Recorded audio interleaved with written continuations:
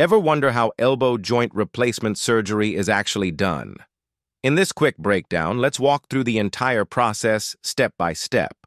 First, once the patient is under anesthesia, the surgeon makes an incision along the back of the elbow to carefully expose the joint.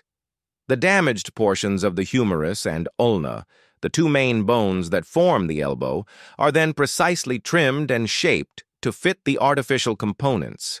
Next, the surgeon inserts the metal implants into each bone, often using bone cement to secure them firmly in place. These components are then connected with a specialized hinge that mimics the natural movement of the elbow, allowing smooth bending and rotation. After confirming everything moves correctly, the surgeon closes the incision with sutures and places the arm in a splint to keep it stable during early healing. Over the next few weeks, physical therapy gradually rebuilds strength and restores range of motion.